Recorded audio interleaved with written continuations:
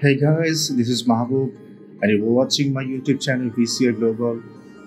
So TechGen Apple is going to announce their upcoming series of iPhone, which is iPhone 14. And they said the title is Far Cry.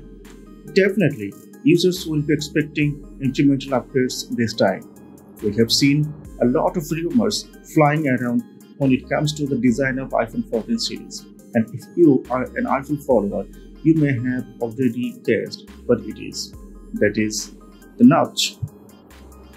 However, multiple rumors are indicating that Apple may have finally elected to ditch the notch for the upcoming iPhone 14 in favor of the punctual camera, which could be limited just to the progression of the iPhone.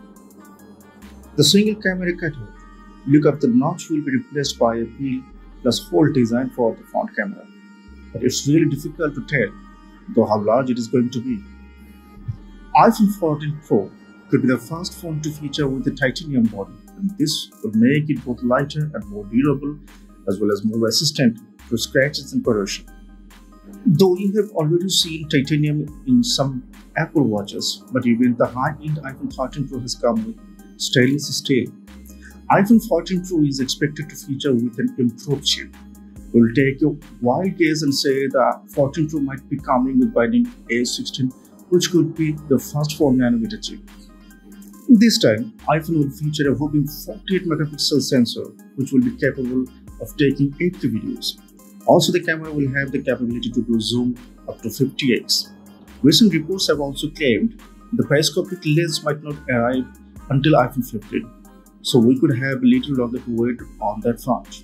All models could get an improved lens with a wider aperture and autofocus capability. Rumors also confirm that this time Apple will use the feature of AOD. iPhone 14 Pro and Pro Max owners will be able to see the information like weather, fitness reminders, calendar events, and more without having to wake up the display. So stay connected with us so that you can get our upcoming videos along with a lot of information as well. Take care.